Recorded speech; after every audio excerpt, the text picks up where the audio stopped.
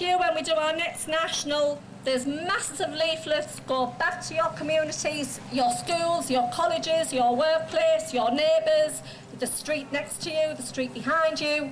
Give out leaflets, talk to people, tell people what's going on in Cambridge, because a lot of people don't know. And next time, if the turnout today is fantastic, it's amazing.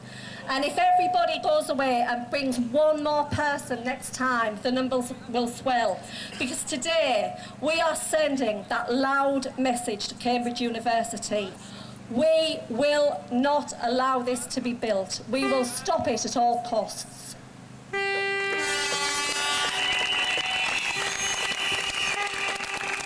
what I would say to you, on the march, we want it as loud and as proud as possible. Get your air horns, get your whistles, get your megaphones, and more than anything, these primates, they cannot speak for themselves, but they have a voice.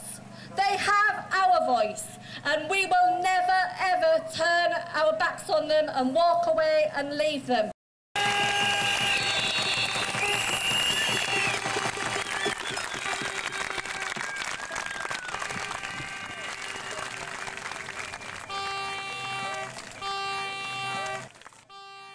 I'd now like to introduce Mel Broughton from the SPEAC campaign.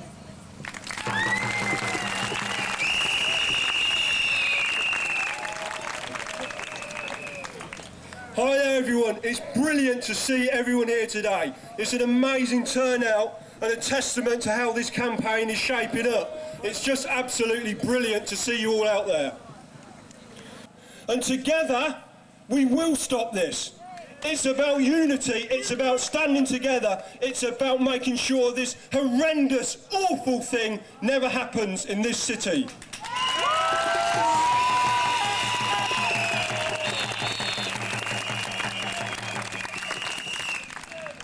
I would ask you all now to get behind the banner and we'll start the demonstration. And please march and remember why you're here. You've seen the video, you know what this is about. So let's be disciplined, let's be dignified, but let's send this message to Cambridge University that we will not let this go ahead.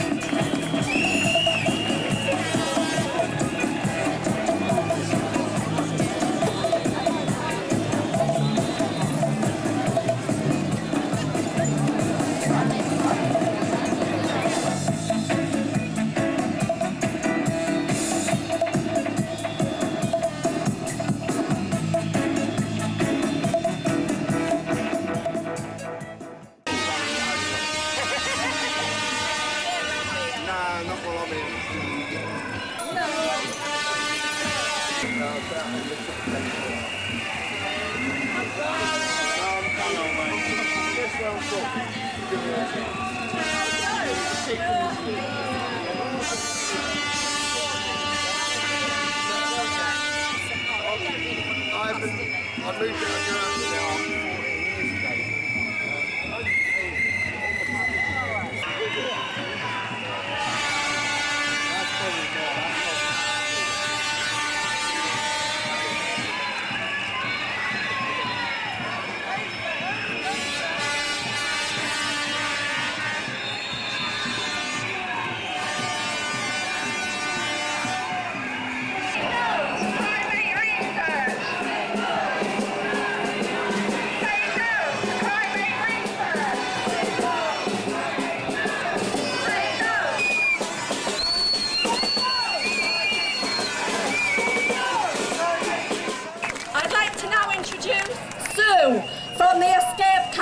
online. She's a local lady from the Cambridge group.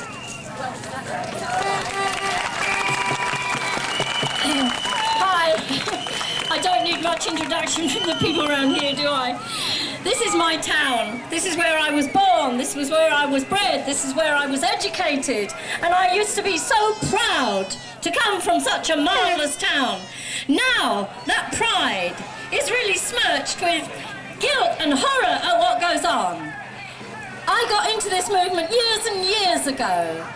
Many years ago, when my mother was a little girl. She can remember her mother taking her to Downing Street. Downing Street over there. My mum is 89, and her mother said to her, "This is where they hurt the animals." She said, "I don't know how we can stop it, but this is where they hurt them." My mum at 89 still remembers that. And as children, and then as a teenager and a young adult, I didn't know what I could do. But then I got into this movement and I found out what I could do. And people laughed at us. They laughed because they thought we were all fluffy. We thought animals were fluffy. It's nothing about that, is it? We believe that animals are sentient creatures and they have a right to the only thing they own, which is their life.